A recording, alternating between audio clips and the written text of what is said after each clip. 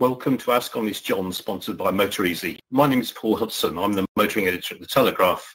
Over the next 45 minutes, we'll be taking your car-related questions. So without further ado, I'd like to introduce the man himself, Honest John. He's a car enthusiast from an early age. He's been answering Telegraph readers' questions for 26 years now. So he's written 8 books, he's founded his own website, and he's just a stalwart of the automotive scene. Good evening to you, Honest. Also joining us, good evening, everyone. Also joining us this evening is Vicky Parrott. She's a Car of the Year juror. She started his career as the motoring journalist in 2006 with Autocar, the well-known weekly magazine. She's since worked across the motoring industry and is a regular contributor to the Telegraph. Her specialist subject, if you like, amongst others, is EVs. We've had a lot of questions about electric cars already. Obviously, we'll be covering those, but it's not exclusively EVs. So if you're not really a fan of those, don't worry. There will be something for everyone, we hope. If we go to the first question, if I start with you, Honest, straight away with electric cars. Is it better to wait to buy an electric car until batteries improve, or maybe get a hybrid car in the interim? Well, it depends what you need it for. They are improving all the time, but at the same time, I don't think their values are going to diminish very much, because what's going to happen in 2006 is something called EU7. And that is going to massively put up the price of anything that isn't an electric car. So it's going to fill in the gap between electric and combustion cars. And so if you buy an electric car now, I don't think you need to worry about it decreasing in value as technology of batteries improves. But that they will improve, you're sure of that? Oh, they are improving already. Vicky can tell you about that. Yeah, no, I was going to say over to you, Vicky. Right. Yeah, no, absolutely. Honest is absolutely right. The batteries are improving quite quickly, but as he says, battery technology is very good right now. You can get a whole host of new cars out there that do 200 miles in the real world, 150 to 200 miles, and they're quite affordable these days. We're beginning to see parity in terms of costs on a new EV. I think there are cases in which I'd say maybe it is best to wait. If you're a really high mileage driver, the infrastructure is still not really there for kind of rapid charging as easily as it is with petrol and diesel, certainly. But yeah, I think, just to echo Honest, yeah, it depends a little bit on your lifestyle. But yeah, I think for a lot of people now is a good time to go EV, given the government grants, that kind of thing. But yeah, it's all about what you need, really. Yeah, there's obviously another question that's been in the news this week about how many cars are actually qualified for the government grant. I think it's only 13 at the moment. Maybe you can highlight that, Vicky. Do you think that the costs will come down as batteries get cheaper? Yes, well, I mean, it already is. Most of the sort of manufacturers that you see in interviews and things, the bosses are already saying they're expecting to see batteries are dropping in value now by about 10% each year to manufacturers. Hence, the cars are coming down in price. You've got cars like the Skoda Enyaq, so the lower entry level version of that actually is you do get the plug-in car grant on that. Obviously, the difficulty is that the government dropped the plug-in car grant to be eligible only for cars of £35,000 and under quite recently, and I think that was an error personally. But regardless, that does mean there's a limited number of cars that fall in that band. Certainly in the next year or two, you're going to see a lot more cars fall into that price band, yeah. Okay, cool. Another question came in earlier. This one for you, Honest. Is it worth refurbishing alloy wheels with curb scuffs on a car prior to selling it to increase the value? It depends how much you want for the car, what sort of price category it is. Because if it's a £2,000 car, you don't want to spend £100 to £200 a wheel refurbing the wheels. That isn't going to get you anywhere. But if it's a £15,000 car and you're going to lose substantially because the wheels are scruffy, then you should spend the money. Yeah, I suppose it's the usual caveats of the overall look as well. There's no point refurbing the wheels if the seats are tatty, for instance. So as a used car trader yourself, you obviously know very well what to look for. Well, I used to be a used car trader. got out of that game. Once you have the knowledge, you never lose it. Vicky, can you dive in on this one? What's the best nearly new hybrid petrol or petrol car for 13 grand? It's a bit of a wide-ranging question, but I think you're going to struggle to get a nearly new hybrid for £13,000. I have to say, I think the closest you're going to get might be, I mean, the previous gen Yaris probably, but that's not going to be really nearly new anymore. I think there are a lot of the new Corolla. I think is a really nice car. That's a really nice hybrid. I also think that the Hyundai Ioniq, that's decent. And that tends to be a little bit cheaper to buy used than the Prius, which obviously is kind of a slightly default go-to option for hybrids and this kind of thing. But I have to say, 13,000, you're gonna struggle a bit to get nearly new. But yeah, so I think you're gonna have to. Yeah, obviously you're nodding in agreement, so you're. Yeah. It's a bit of an ask. Yeah, it's going to be a previous generation Yaris, which is not all that previous. I mean.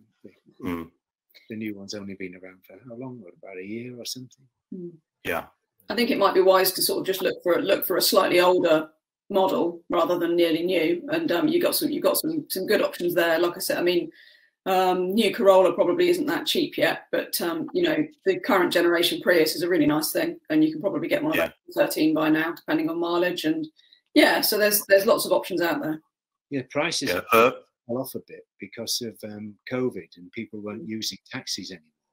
And Prius were the classic minicab, and using cabs, so they dropped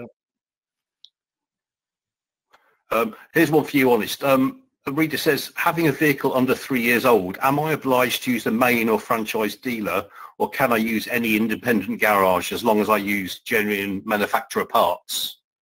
You're not obliged to, but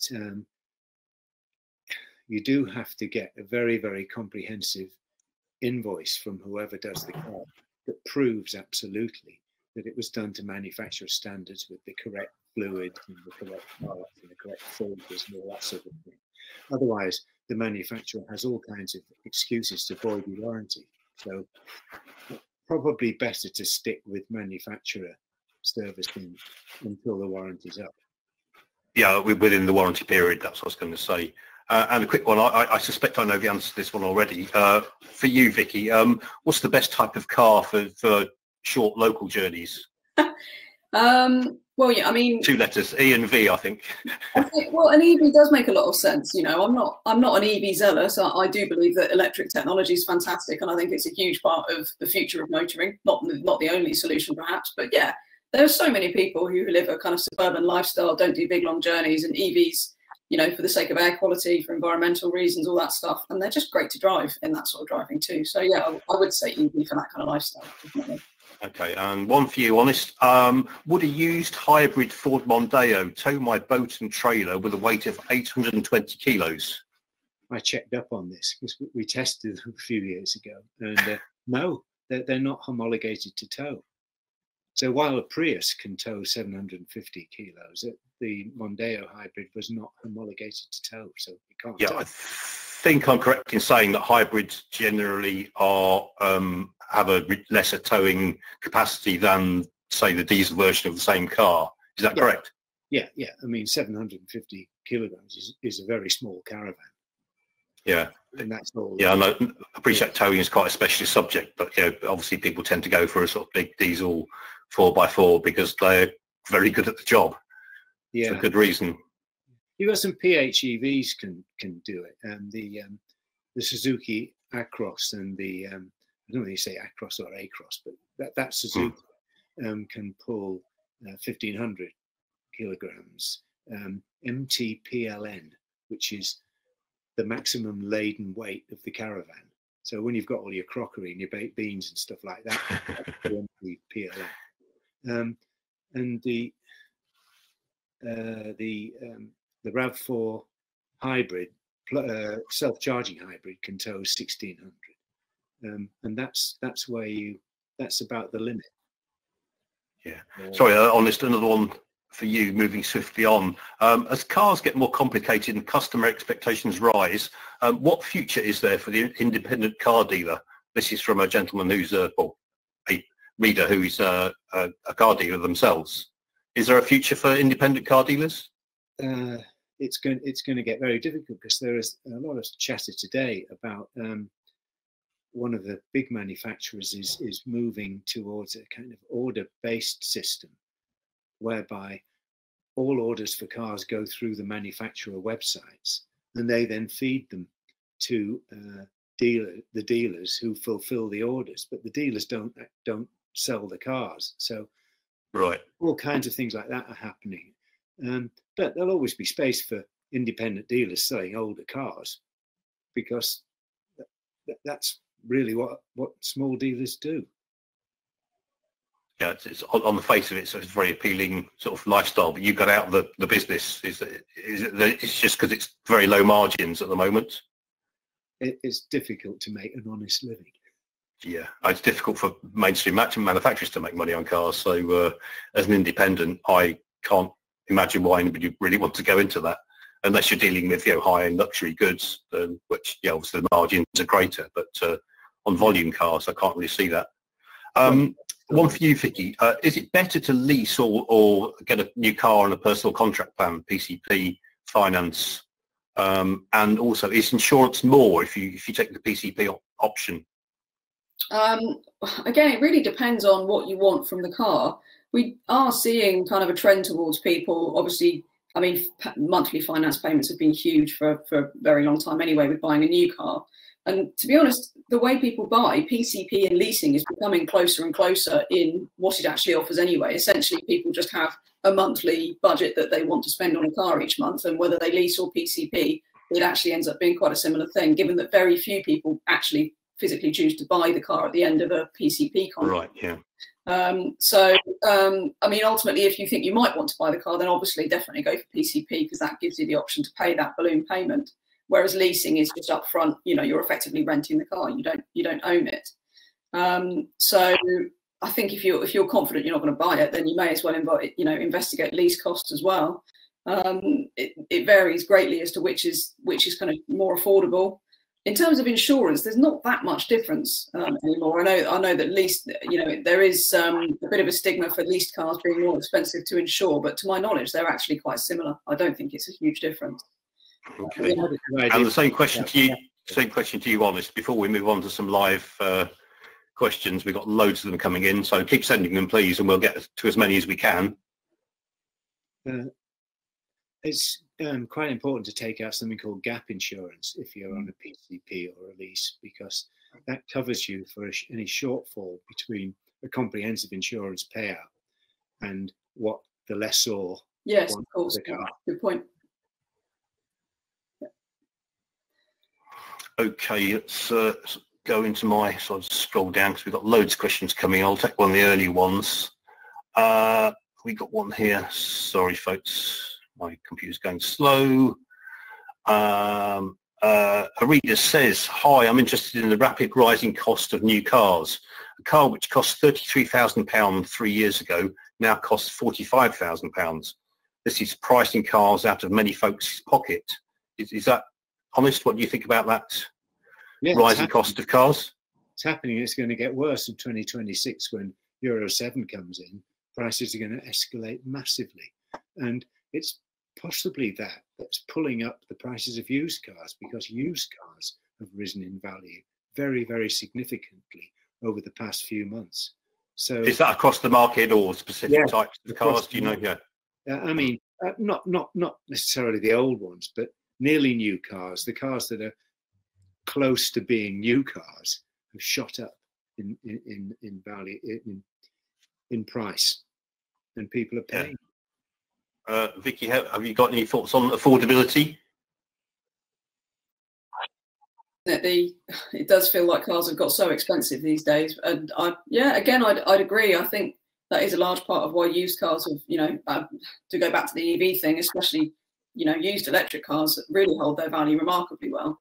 I think that's a big part of it. But maybe that's also driving the sort of monthly payment thing again. It's why we're starting to see subscription services as well, right? Yeah. Instead of even PCP, this kind of thing. Although at the moment it seems to be kind of very much a luxury car type situation, but maybe that will actually kind of trickle down into the more everyday car, and you'll start to see, you know, 250 quid a month on a subscription basis, and you know, be a bit more like that with everything inclusive. So yeah, so just so it's making the car a commodity like a phone, and exactly. very few people actually buy it outright. Yeah. Yeah. Moving swiftly on, a question for a reader says, I do around 9,000 miles per year. Should I buy electric or hybrid? Sorry. Oh, sorry, on this first. Go on. Well, it depends where those 9,000 miles are going to be, because if they're all locally, then electric makes more sense. But if you're going to be doing a lot of distance work, if most of that is going to be distance work, then you should think about a hybrid, preferably a PHEV. But as you say, for the uninitiated, PHEV is plug-in hybrid as opposed to a self-charging hybrid. I know there's a bit of confusion. We have a few explainers on our website about the various types of hybrid, because I know some people do get very confused. Yeah, but PHEVs are becoming very expensive. Somebody was asking me today about a small PHEV SUV, and I thought, can I find one? Can I find one? And the only one I could find is the new Renault Captur E-Tech, which is a small PHEV, but it's 31 grand. Really? Yeah. I mean, we have a review on the website. I think our reviewer was quite impressed by it, but that's still quite a lot of money for a small, super mini based SUV, isn't it? Yeah. Okay, so time for another question. We've got it's a good one for you, Honest. What car manufacturers do you think will be the winners and losers in the next 10 years? Let's set the whole industry to rights. Well, when Toyota and Stellantis get together, I think that's going to be the biggie. And there was a little indicator on Twitter, it was last week, that Citroën brought out an FCEV van. I think it's called a Dispatch or something like that. That fuel cell, yeah, that's the Stellantis one. Yeah, we've got a report on that. Andrew English did a piece about it, and that's quite interesting. Just to digress slightly, because they're saying that's real world and it's coming very soon. Yeah, well, Andrew's a big fan of FCEV. I am. I just think that's the way to go. But the thing is that the Citroën van is the same van as the Peugeot van, is the same van as the Vauxhall van, and it's the same van as the Toyota van. And that's why Toyota were congratulating them, because Toyota are very heavily into FCEV, not just in cars, but in trucks as well. And yeah, just to add to that, that Stellantis did say that the passenger car is less than 2 years away, or about 2 years away. Obviously, it's difficult to pin down on dates, but there's a lot of interest with this. Obviously, you're a fan. Andrew English is a fan, and our Toyota Mirai review on the website has just had a huge amount of response. People seem to really love that car. I'd like to try. Have you driven it, Vicky? Yeah, I said I drove it. It's really, really lovely. I really like it. It's very good. Yeah, so our reviewer's really impressed, and it's not all the car you'd ever want, really. But usual caveat, where do you fill it? There are, 11, 12 hydrogen filling stations in the UK at the moment. It seems to have been overlooked. Yeah. But, as if government mandates electric, hydrogen seems to have taken a bit of a back seat. That's probably a debate for another day. So we'll do a hydrogen special, I think, next time around. More questions. So, Honest, what is the best car for a 90-year-old with a clean license to enjoy for his last few years of driving? Well, probably an old one. And I hate to say this, but he probably better not get it on a PCP, because it's going to leave his beneficiaries with 1 or 2 problems to deal with. So better a small older car that's not going to cause a problem. Yeah, but something less technologically advanced, or? Well, I'm thinking of my mum and dad, who both had to stop driving in their 90s, and this 90-year-old is not going to have much driving time left. Yeah. So better not land himself with a a PCP on a 50 grand Mercedes or something like that. Oh yeah, sure, yeah. I think it's the outlay. One for you, Vicky. What is the best way to move my current car on to get the best valuation? Oh, I think, well, in terms of valuation, I think probably, you know, you tend to get the best price for a used car just selling it privately. You know, if that's kind of seems to be the most sense if you want to make the most money for it. If you want the most convenient option, then you take it to a dealer, or you know, I don't know what honest opinion is, but you know, chop it in on one of the sort of used car websites, this kind of thing. But you certainly, you know, you're going to make the most money by selling it privately. But yeah, I think that's and the best way to get the value is actually just to judge it by what else is on the market, really, I'd say.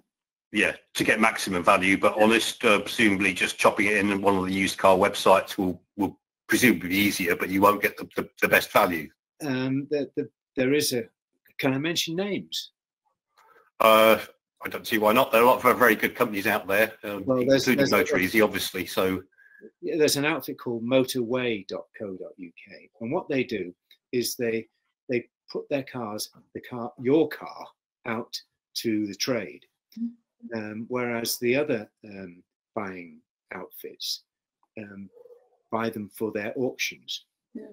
So right, if a car is bought for auction, there's going to be 2 bites out of the cherry. But if the car is bought directly by the trade, it's 1 bite. So Motorway has been very successful, and I've had a lot of good feedback from readers who've used Motorway. So that seems to be the recommendation that's endorsed by the readers. So okay, yeah. So at this point, I should say other internet car buying sites are available. So, but as ever, it's a case of shopping around, really, isn't it? So, about the auction companies.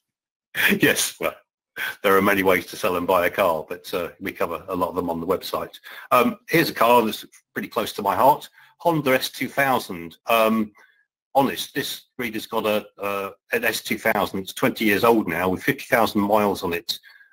He says over the last few years that it has increased in price. Will it continue to do so? Yeah, probably. Vicky can answer this as well. But I used to find that the original S2000s had no steering feel at all, and they had very revvy engines. So you had to rev them to 6,000-7,000 RPM. Yeah, what an engine! What an engine! But you couldn't steer them. So I found them quite scary because I like to be in touch with what I'm doing, and they got better later on. So I would favour a later S2000 over an early S2000. But because the early S2000 was the original, then it may well be that is a better investment. Yeah, Vicky, any thoughts on that? Up in value. I think that's sort of quite purist, naturally aspirated engine. I mean, I'm with you, Paul. I love that engine. I remember driving a facelifted one, and I think it's, you know, it's got like a 9,000 RPM redline. It's absolutely, yeah, that's right. Absolutely love it. And yeah, I didn't have, when the VTEC comes in, it's just yeah, fantastic. Just a great car. So, and I think that sort of thing, you know, it's I think, yeah, it's only going to go up in value, I would imagine, probably quite slowly. You know, the modern classics tend to be a bit more kind of gradual in that kind of thing. But yeah, if you think about what a car like that might be worth in 10 years' time, when potentially, you know, EV, hydrogen and alternative fuel will be dominant, then, you know, it's only going to kind of go up in appeal, I would imagine.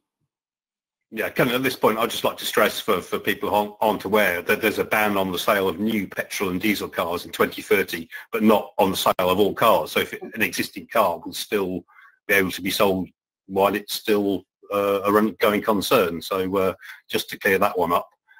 Here's a good one. Honest, for you, what can be done to help protect an older, particularly pre-2000 car from the adverse issues caused by ethanol in fuel? If you only drive a limited mileage. So obviously ethanol was 5%, it's now 10% of pump fuel. So don't fill it up, because ethanol has a high moisture content, and what happens is the moisture content of it emulsifies in the fuel, and you get little globules of fuel blocking jets, blocking fuelways. So that's why it's a problem. That's why it's a problem on lawn mowers that have been left over the winter. That's why they get blocked up and don't work. So one thing to do is never, if you're doing a small mileage, never fill your car more than a quarter full with fuel. Right, okay. That's good advice.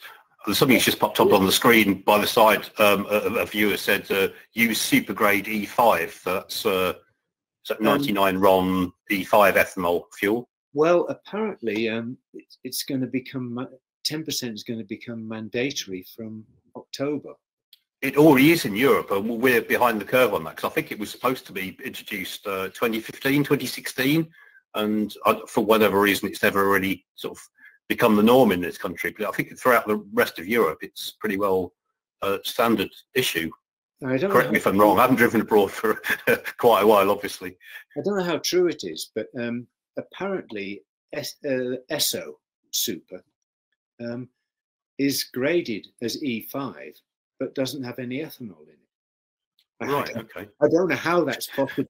I don't know if it's true, but I'm just saying apparently. Apparently, yeah. Okay, we'll leave it at that. Vicky, any thoughts on ethanol in fuel? I think I've really got much to add to what John said, to be honest. I think, yeah, I think it's going to be more of an issue for particularly like older classics and that kind of stuff. I think the E10 fuel might be a bit more of an issue for them. But yeah, certainly I've heard the same thing to do with the moisture content, and it's particularly, as again with really old cars, like if they're left sitting for a long time, as often classics are, then that's the sort of thing you need to avoid. But yeah. But it doesn't actually damage the engine. I think we need to make that clear. I mean, cars will run happily without modification on that fuel. Yeah. Oh yeah, it's just every car that runs on it will run on E10 or whatever absolutely fine. But there are, I think the problem is the problem is the questions haven't really been answered as to what happens if you run that fuel in an older car for a very long time, this kind of thing. So there's just a few questions over, older stuff really. Modern cars should be absolutely fine, I would have thought. But yeah. You could run them on lawnmower fuel. Yeah. The brands of lawnmower fuel, they're quite expensive, but they are completely ethanol free. Mm-hmm. And another question, Honest, you like a Porsche Macan, don't you? I think I'm right in saying that. Yeah. If mileage wasn't an issue, where would you put your money? Petrol or diesel? I'd still go for petrol, because even though the Macan diesel is a nice thing, the petrol versions are much nicer, but not the 2-litre one. Yeah, I think the V6 is the one to go for. Yeah, definitely. If you're buying a Porsche, I mean, there's no point skimping on getting a Golf GTI engine in it. So that's slightly disparaging, but I think if you're going to get a petrol engine, go for the V6. Why not? Vicky, any thoughts on that?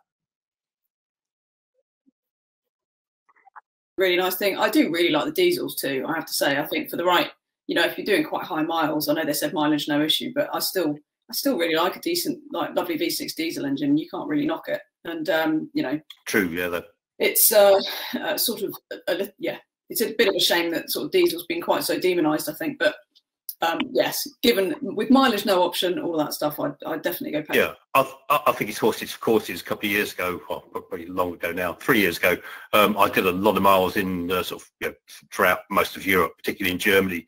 Lots of high mileage. I had a V6 engine Mercedes E-Class estate, and just one thing, it was perfect. You're doing high mileage, comfortable, big diesel. It was doing, on Autobahn, it was still doing best part of 50 miles per gallon. Yeah. What's not to like? So there is a future for diesel. So yeah. E350D wagon is one of those cars. Yeah, that's the one. Car, yeah, one of my favourites. 400 is unbelievable.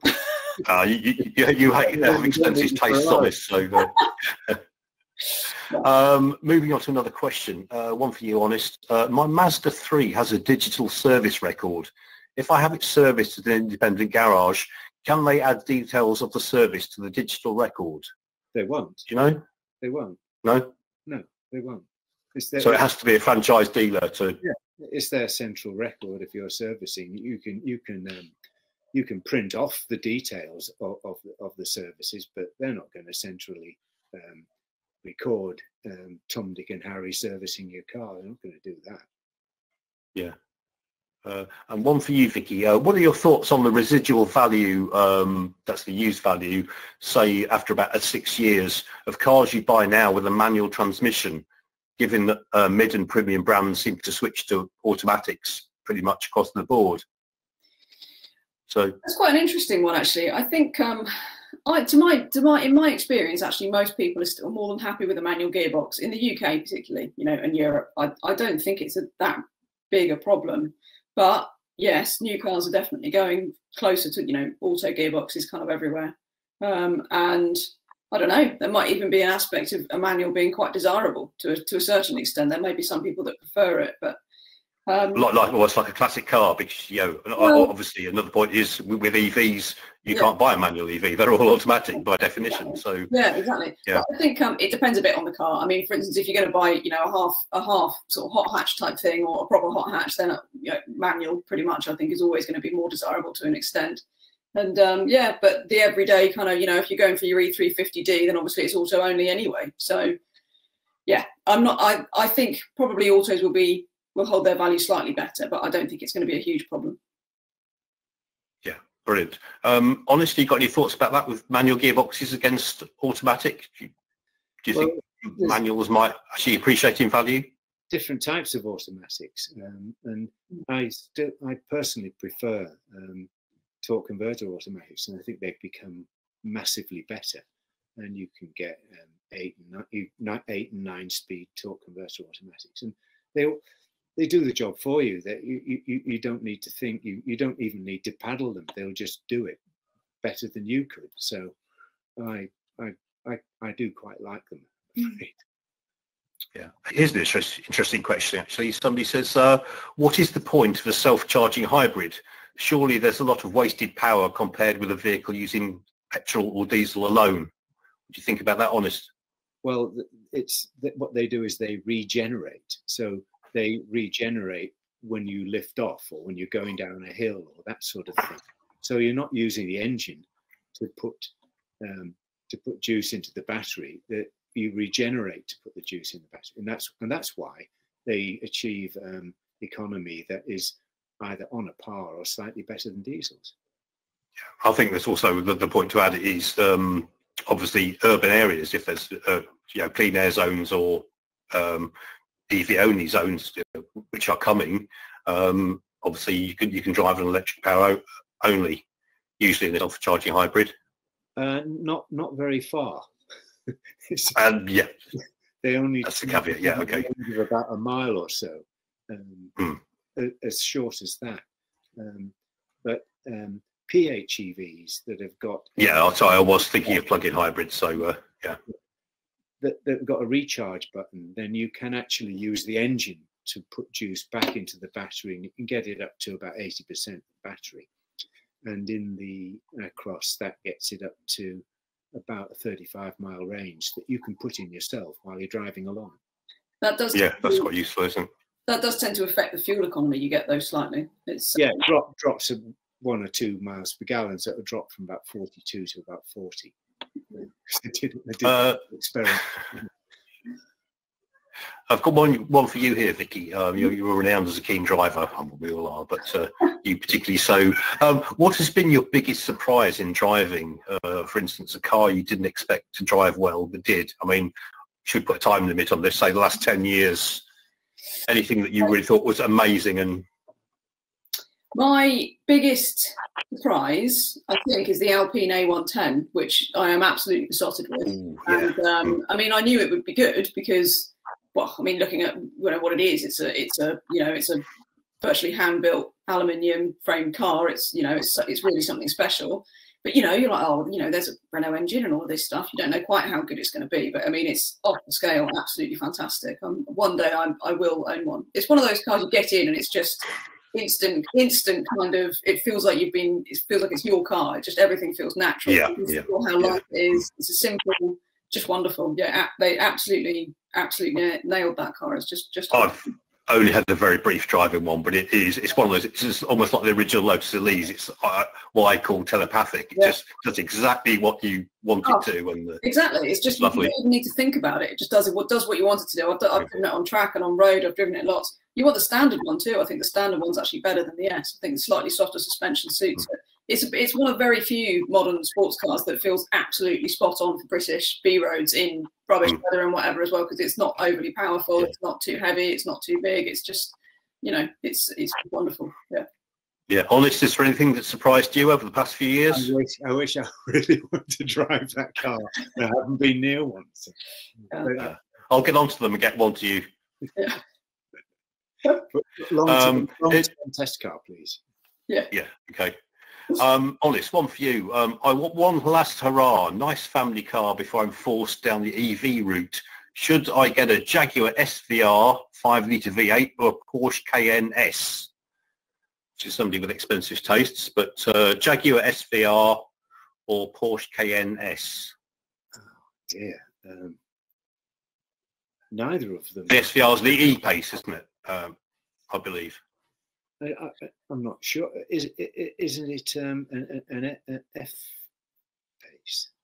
Isn't it a version of the F-Pace, supercharged? I think it's the E-Pace, but we'll have to confirm that. But it's got a 5-litre V8 anyway, where the Cayenne S has got I believe turbo V6. But somebody's going to correct me on that one. I've got no idea why you would want a car like that. It just doesn't. You know, it doesn't. You know, if you're going to have an SUV for the comfort because you see further and you feel safer and all that kind of thing, what do you want? A massively powerful engine in it? It just doesn't. Yeah, I mean, there's a pretty healthy market for those cars, and all the manufacturers are coming out with them. And well, obviously, you know, the fact we now have a Lamborghini SUV and a Aston Martin SUV, you know, it seems to be sort of like this Ferrari SUV coming as well. So let's not forget. So anyway, over to you, Vicky. Jaguar SVR or Porsche Cayenne? Oh, just go for a V8. Preference? I mean, just do it. Just get the F-Pace, because I mean that engine is, you know, if you want some kind of last hurrah before you go EV or whatever, then I mean, don't get me wrong, the Porsche is, if you want precise handling, if you want really precision handling and that kind of thing, you know, the Porsche is the best of the sports SUVs. It's really, really lovely for that. But you know, Jag's supercharged V8, it's just got such a flamboyance to it. It sounds great. Still really handles really beautifully. Jags have got such wonderful steering, I think. And yeah, but I mean, honestly, if you want something that's just fun, then just go for the Jag. It's got real theatre, but I think the Porsche perhaps is a bit less of that. So yeah. Yeah. Okay. Here's one for you, Honest. Easy question. Well, a difficult question. Very short. What are your opinions on Peugeots? Oh, I like Peugeots. I used to buy them. I used to own them, 205 GTIs and that sort of thing. Yeah, I've liked them for a very long time. Yeah, so I like them. As simple as that. I had a 3. Yeah, I think Peugeot fan club's in tonight, because there's another question just come up saying, oh, I've had 7 Peugeots in my 44 years of driving. Is it time for a change? Well, presumably not. Yeah, the thing about Peugeots was the steering. Compared to the competition, Peugeot's always had better steering. You felt more in touch with the road through the steering of a Peugeot. I mean, they might wear their front tires out a bit earlier and that sort of thing, but they and some of the front wheel drive Alphas had that same kind of in touch steering. That was quite a special thing about Peugeots. Vicky, any thoughts on Peugeots?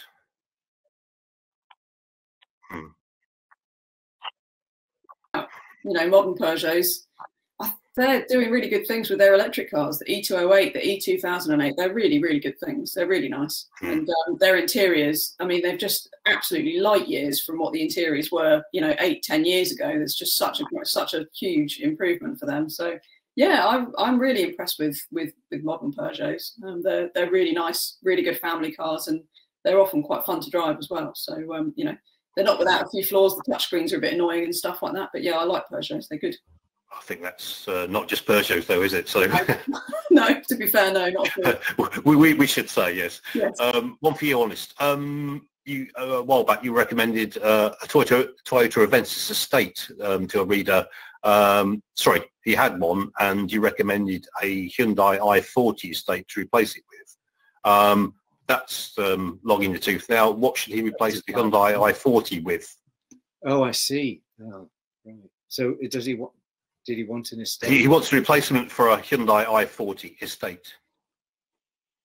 Oh, I'm stumped. Can I suggest a Skoda? I'm going to say Toyota Corolla estate. Might be not quite as big, but very nice car. You're making sense, yeah. And it's a hybrid, of course. Yeah. So, we've got a classic car. Somebody's got a Saab 93 convertible. Not been used for about 9 months due to lockdown. Can the reader take it for an MOT because it's not taxed and it's on the SORN, statutory off-road notification? Is it okay for him to take it for an MOT? It must be pre-booked, so it must be pre-arranged, and you must be able to prove that, and you must be insured. But if you do all of those things, then you can get it to the MOT station. But it isn't going to pass the MOT if it hasn't been used, because there'll be all sorts of things wrong with it. So, yeah, he actually goes on to say, are there any things I should be careful of as I drive it again for so long? Fuel, tyres, brakes. The car needs recommissioning. It needs going over properly. Yeah. So we'll get the mechanic in and give it a once over before driving it. I mean, it's always better to time your annual service to be at the same time as the MOT. So you take it in for the service and they service it and they fix anything that they think will fail the MOT. Then they MOT it. It's all done at the same time. But any idea of MOTing a car separately from the service is asking for trouble. A bit bonkers. Yeah. And another one for you, Honest, about digital service records. Can private owners access that themselves, or do they have to go to a dealer to access the digital service record? As far as I know, they have to go to a dealer, but I'm not 100% on that. It will depend on the manufacturer. If you're an expert hacker, it might be a bit more possible, I guess, but I wouldn't want to attempt that. Some of them may not. Yeah. Because a lot of things are moving to subscriber-based, or over the next few years, they will be moving to subscriber-based. And if you've got a subscriber account for your car and you're paying on a monthly basis for things like the ECU to be updated online via an eSIM card and all that sort of thing, then you must have your own access to the data. Right. Here's another one. Do you know anything about Mercedes M-Class, Vicky? This viewer's had a 20-year-old Mercedes M-Class for 20 years. It's been faultless. They're farmers, but they want a younger one. Which model would you suggest? So presumably that's a used rather than new. Yeah. So sort of a younger but still used version of the M-Class. I would say, probably up to 5 years old, I'm guessing, but they don't say. I mean, I think the GLC is a pretty good thing. I prefer the GLC to the GLE, to be honest. I think the GLC is a good shout. So if they're keen on the Mercedes brand and that's what they want, I'd say definitely go down that road. The GLE is bigger and don't get me wrong, it's a nice thing, but I think the GLC drives better. And also, certainly when new, the GLE felt like it was quite expensive and emissions are quite high and this kind of thing. They've improved it over in facelifts and things. So yeah, I'd go GLC, but don't be afraid to look at some other bands and stuff. But yeah, GLC. Okay. Here's a good one for you, Honest. If I don't want an EV after 2030, can I import a petrol or diesel from mainland Europe? Not a new one, because you wouldn't be able to register it, because you wouldn't be allowed. Right. Okay. So So I suppose in theory you could import one and drive it on private land, but to use on the road, you couldn't register it. No. All right. Okay. Lots of people thanking Vicky for her Jaguar recommendation. Go for the drivers. Okay. A quick one. We're running out of time. I'm really sorry, folks. So I've got loads more questions to get through, but we'll do this one very quickly and a few more. My wife needs to replace a Volkswagen Up. What is the best city car? Honest. Kia Picanto, or until very recently, Kia Picanto, and the basic one, the 1 litre one, is much more fun to drive than the pure and simple. Yeah. Vicky, what's your favourite city car?